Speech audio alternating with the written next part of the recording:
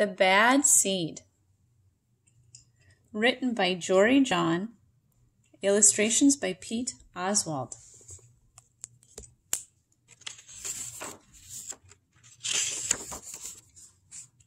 I'm a bad seed. A bad seed.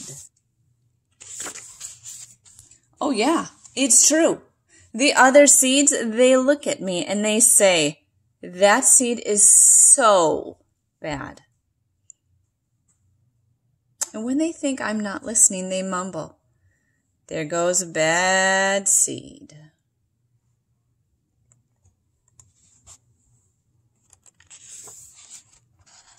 But I can hear them. I have good hearing for a seed. How bad am I? You really want to know? Well, I never put things back where they belong. I'm late to everything. I tell long jokes with no punchlines. I never wash my hands or my feet. I lie about pointless stuff. I cut in line every time. Here I can tell by the illustrations that they didn't return the cart when they went grocery shopping. Here I can tell by the illustrations this says comedy night and he's telling jokes and his jokes are too long. They're falling asleep. Here I see that I can tell what he's lied about. What did he do there? He hit the ball through the window, but he's going to blame it on the cat.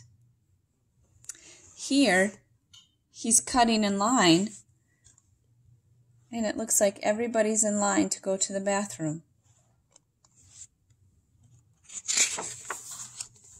I stare at everybody. I finish everybody's sentences. I glare at everybody, and I never listen. And I do lots of other bad things too. You know why? Because I'm a bad seed. A bad seed.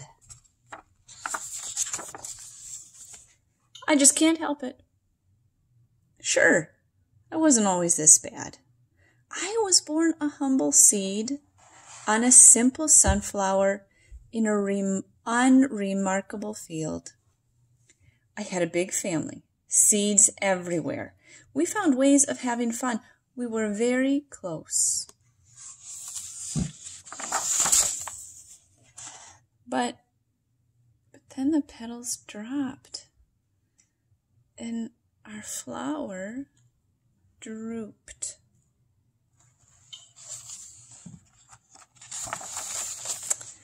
It's kind of a blur. They dropped, and what did they make? Fresh sunflower seeds, delicious. I remember a bag. And everything went dark. And then,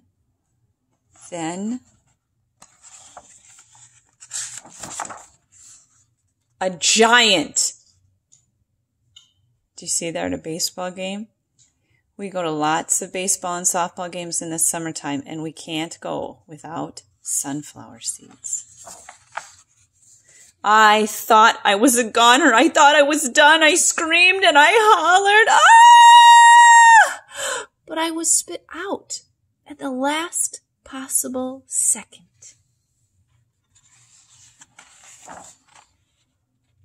I flew through the air and I landed under the bleachers with a huge thud.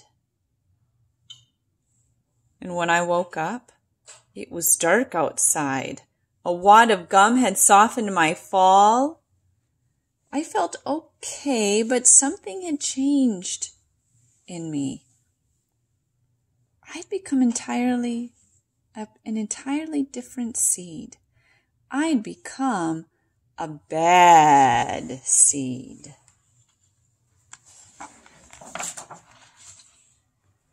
Bad seed. That's right. I stopped smiling. I kept to myself. I drifted. I was a friend to nobody and bad to everybody. I was lost on purpose. I lived inside a soda can. I didn't care, and it suited me. Until recently. I've made a big decision. I've decided I don't want to be a bad seed anymore. I'm ready to be happy. It's hard to be good when you're so used to being bad. But I'm trying. I'm taking it one day at a time. Sure, I still forget to listen. And I still show up late. And I still talk during movies. I do all kinds of other bad stuff.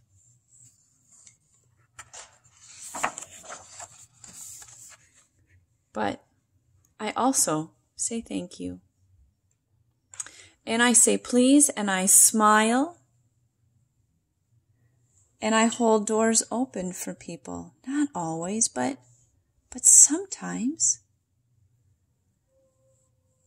And even though I still feel bad sometimes, I also feel kind of good. It's sort of a mix.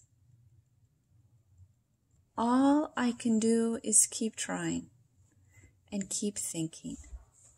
And maybe I'm not such a bad seed after all.